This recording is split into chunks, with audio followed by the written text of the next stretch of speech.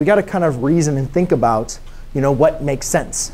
So what they're asking for is, where does the horizontal asymptote exist? Now, first of all, if I look at this, I could see that there's a function squared and this. Like that kind of looks a little bit complicated.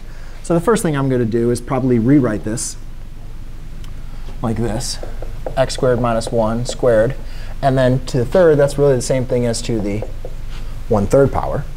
Now that's helpful because in reality, using the rules of exponents, what happens when I have an exponent raised to another exponent? Do you guys remember? What do? You multiply them. Well, can we multiply 2 times 1/3? Yeah, that's actually not that bad.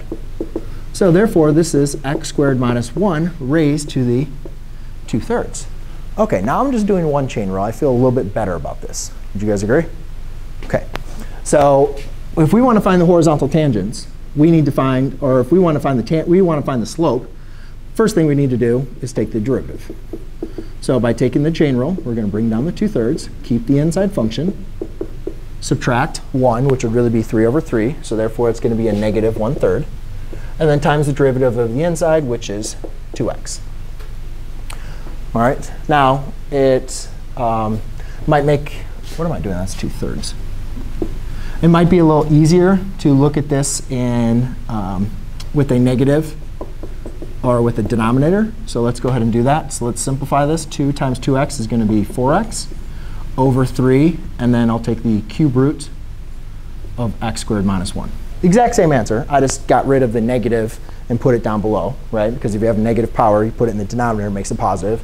And I'm just rewriting it as a radical. And the reason why I'm doing that is, again, I want to see what we're trying to do. This represents the slope. And we're trying to find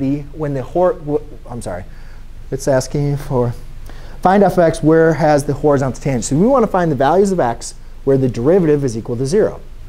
So if I want to find where f prime of x is equal to 0, so 0 equals 4x over 3 times the cube root of x squared minus 1. So how do I solve for x? Well, we can't solve for x when it's in the denominator, right? So we would multiply by the denominator on both sides. And I'm just going to write this kind of sloppy, because hopefully you guys realize what's happening when we do that. That goes to 0. And that goes to 1. Divide by 4, divide by 4, x equals 0. So what that means is, at the value of 0, the derivative is going to be equal to 0. Right? That's when you have the horizontal tangent. So whatever the graph would look like, who knows what this graph looks like? All we know is,